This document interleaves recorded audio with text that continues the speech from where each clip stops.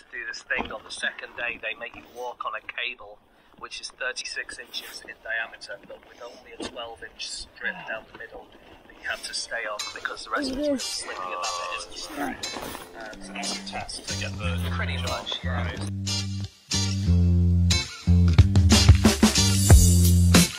There's one like turkey or rugged.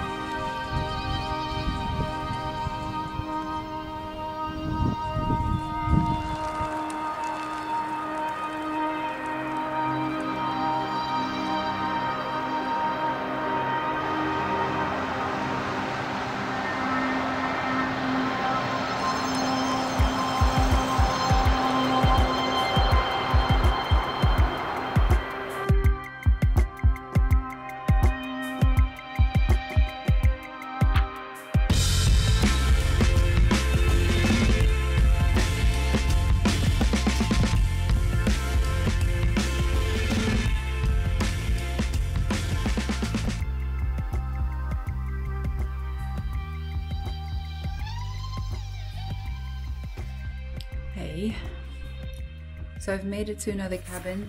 It's a bit of a weird one. I don't think this one is meant to be slept in. I'm also trying to be very quick with setting up my sleeping stuff and turning the lights off.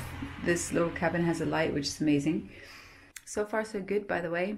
I am about 3 or 4 days away from my halfway point. Then I'm gonna stay another 2 nights in an Airbnb to kind of rest, reassess, as I always do with my route. Also, I've been having a bit of an achy leg. I think it's just too much repetitive movement.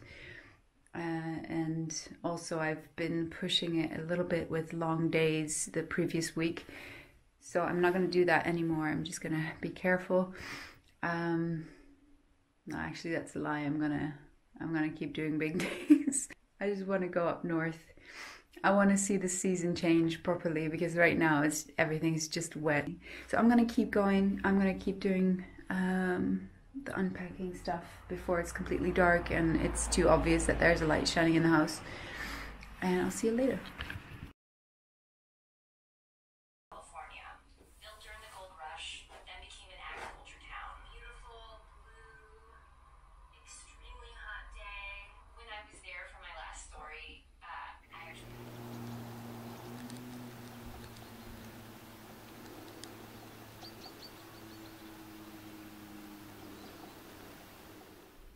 Good morning. It's November 2nd today. At 5:45 in the morning, somebody just walked in with a flashlight, and yeah, that scared me.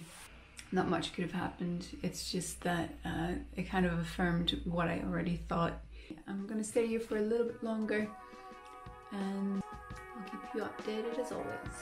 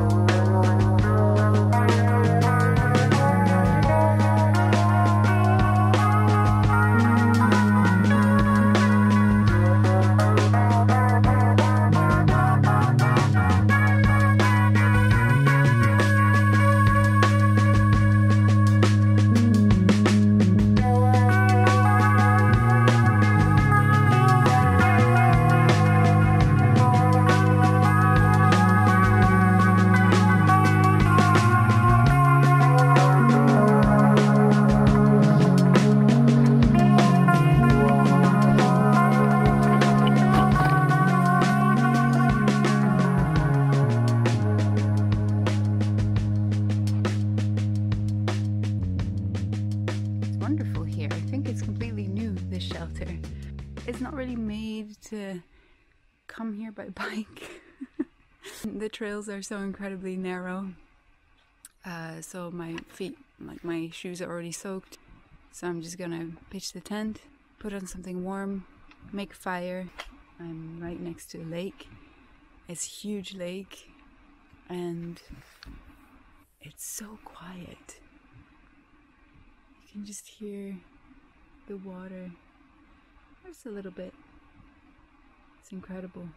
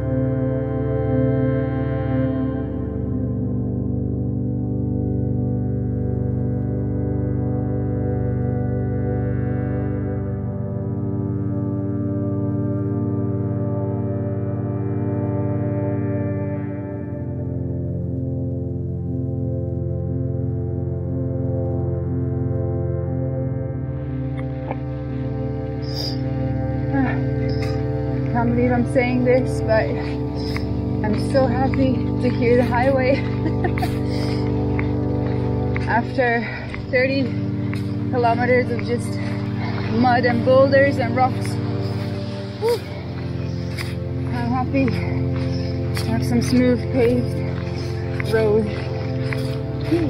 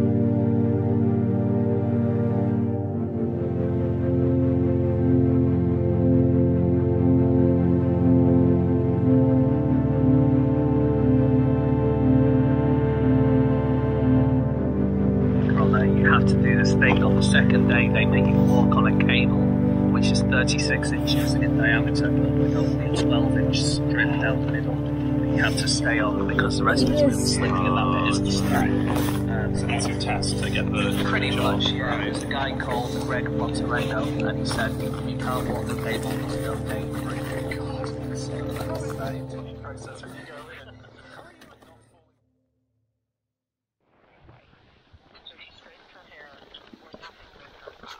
She learned to talk like the regular Stacy's, as she calls them, and wept.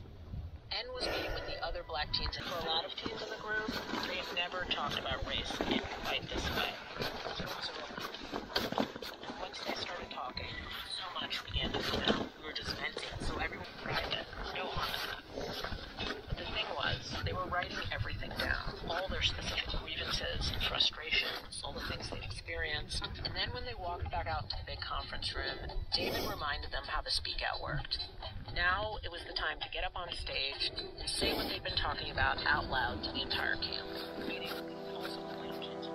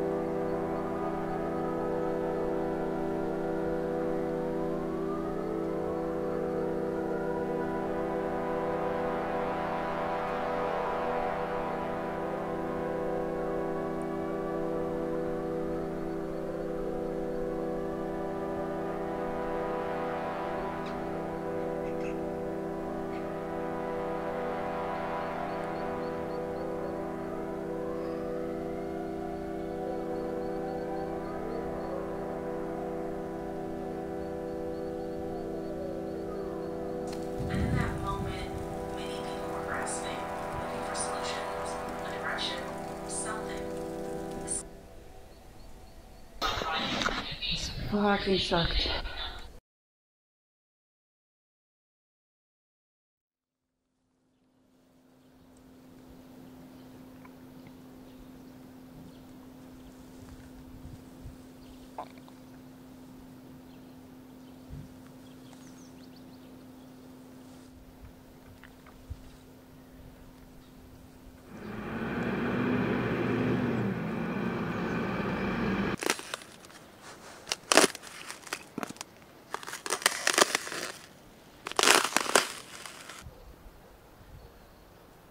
After a long week, I arrived in a warm home again for a few days to recharge, because the last few days were genuinely horrid.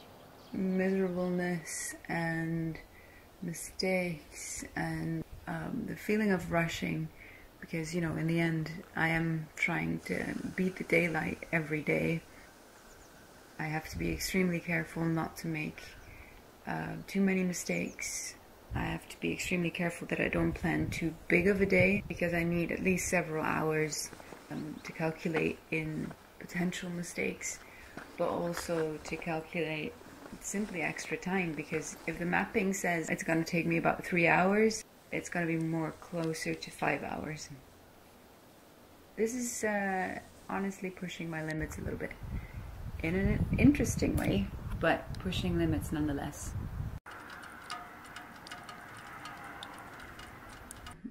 When I just arrived and tried to open the door, there was a lady with her daughter who stopped in the car right in front of the apartment here, and she asked me how I was doing, because she passed me by in the car already a while ago when I was much further down south, so it was a super funny coincidence.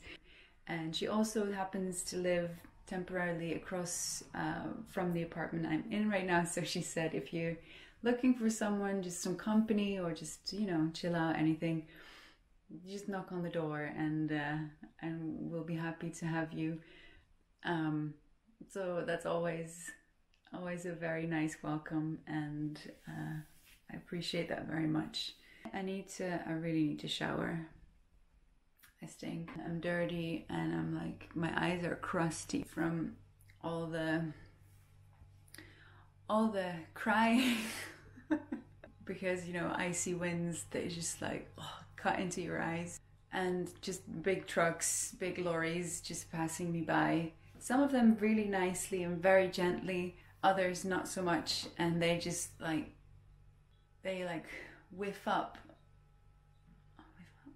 They just like spray me with dirt, and it sticks to my face for days. When you've got sweat on your body or your clothes are wet and you freeze all night long, not because you had insulation that didn't do its job, but because you made the mistake of getting your body full of sweat before you jumped into a cold, cold situation. 2 pillows in the summertime or those fall months, at least I will see you all the next day.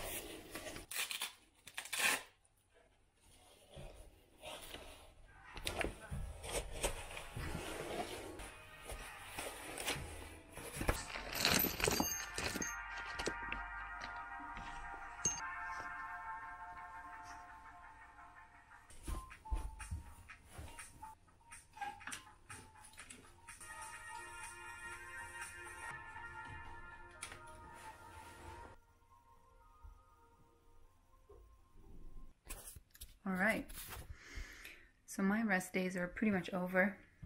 I'm packing everything right now. I've adjusted my bike a little bit because until now I've been carrying a backpack, which was horrible.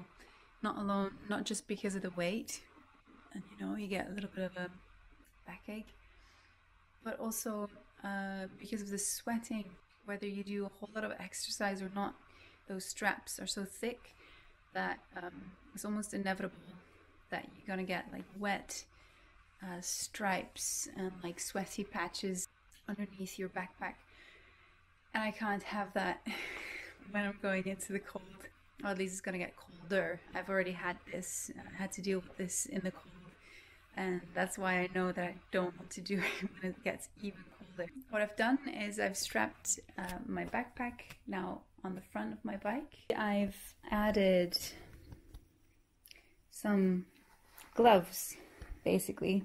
It's a little insulation layer, and underneath my front pack, right here, you can see that I've strapped the backpack on my pizza rack, and I have put my fork rack back on so I can make optimal use of the space. So I'm quite excited and curious about whether or not it's going to work. I think it will work, but everything I do at this point is trial and error. Let's see if it doesn't wiggle around too much like it did before. Other than that, my first night outside again is going to be the worst one this week, because it will go down to about -8, if not lower. So the rest of the week, it's kind of like balancing around -2, -3. But the first day, the one day that I'm going to set out again, it's going to be really cold. But it's going to be a challenge as well, because I can finally properly test out if, you know, my gear is ready to deal with all this.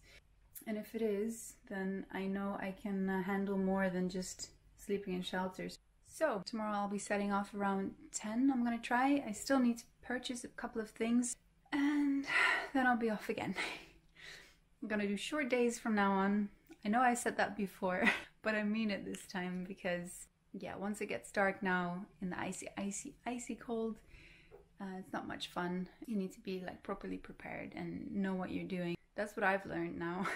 I made a mistake like that before. So I'm gonna get back to you in the morning and do a little recap maybe, and I'll see you in the morning.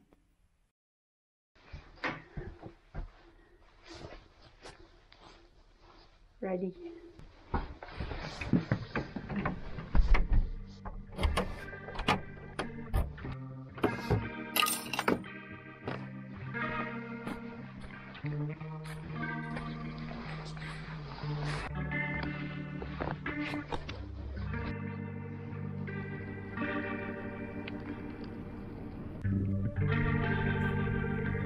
So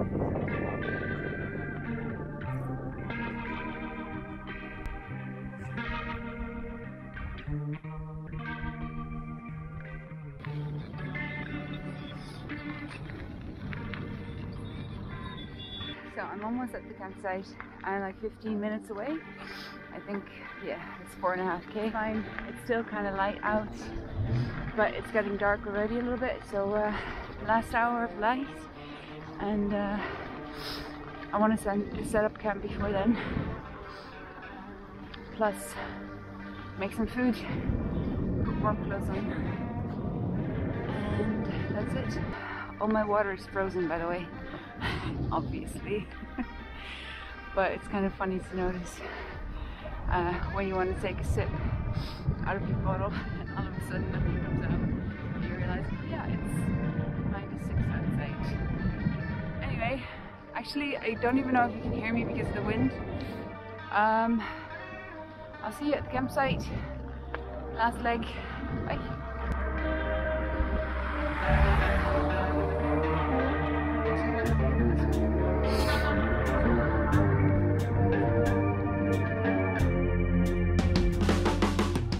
I'm here. Look at that view. I don't quite know how much you can see on an action cam, but wow, mountains and a lake.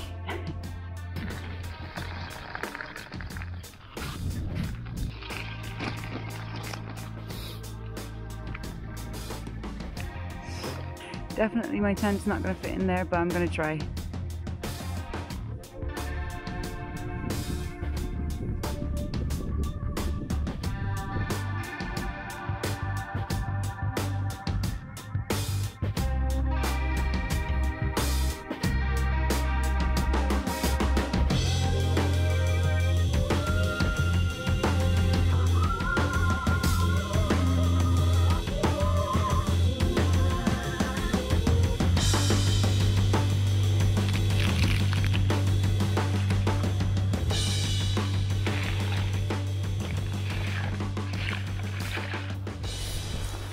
Alright, I don't know if you can see this properly, but this is my sleeping bag. Inside I've got a sleeping mat, and then I've got my winter jacket right here underneath, and underneath that I have a blow-up mattress insulation layer. I've got another ground sheet underneath that, and then underneath that I've got an emergency blanket. If that isn't enough, then I don't know what is. Wish me luck. Hey, it's almost 5 p.m. and I'm gonna hunker down in my bed right now. I had some warm drinks and some warm food. And inevitably I'll probably have to go to the toilet again at some point, but you know, that's just the way it is. Alright, so I'll keep you posted. I'll film a little bit later on as well. Okay. I just saw that the worst dip isn't -9 anymore, it's a -7. So that's a plus, I guess. So I'm just chilling. Waiting for the worst moment, which is about 9 p.m. and I should be fine. Yeah, just gonna snack a little bit, and so I don't get hungry in the night because it's so early, and then I'm gonna sleep, listen to some podcasts. Tomorrow is gonna snow though, so I'm not quite sure what the plan is yet. I wanted to cycle about like 65k maybe, but it's gonna snow from about 7 a.m. to 12 p.m. so I'll have to see what's possible and see how severe it will be, because it's like heavy snow, then there's a small chance of me doing that. If it's light snowfall, I'll make sure to maybe be gone by 9ish, 10ish. So let's see what happens. Good night.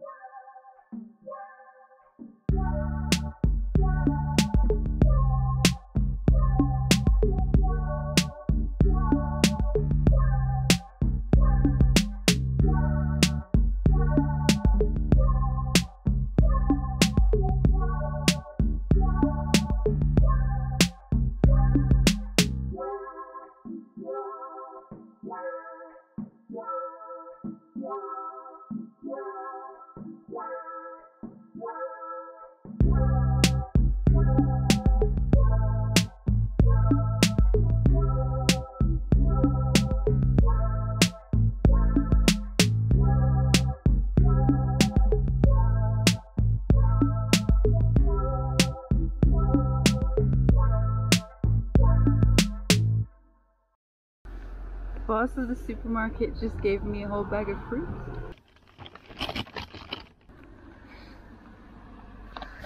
Just went in to get some water and she just handed me a whole bag of fruit. So sweet. Before I forget, her name was Katarina.